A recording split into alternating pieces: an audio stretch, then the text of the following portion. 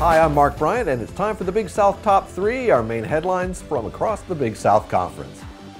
Campbell baseball continues its ascension in the national polls as the Camels are ranked as high as number 14 in this week's rankings. Campbell is 19-4 overall and 6-0 in Big South play, and CU leads the nation with 11.2 runs per game, along with a .621 slugging percentage. Campbell is hitting .342 and averaging 15.5 runs through its 6 Big South games, while holding league opponents to a .228 batting average.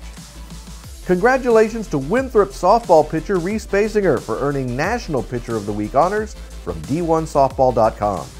Basinger was 3-0 last week with 42 strikeouts and a 0.67 earned run average in 21 innings. She struck out 13 batters as part of her 7-inning perfect game against South Carolina State. Radford men's basketball senior Shaquan Jules will participate in the annual College Slam Dunk Contest as part of the Final Four. Jules is the 5th Big South player selected for the event and first since 2016 and will compete Thursday night at 7:30 on ESPN2. And the women's lacrosse conference season gets underway today with all 10 teams in action. The league slate features Wednesday-Saturday contests, and Saturday's schedule includes a rematch of last year's championship final between Mercer and High Point at 2 p.m. on ESPN+.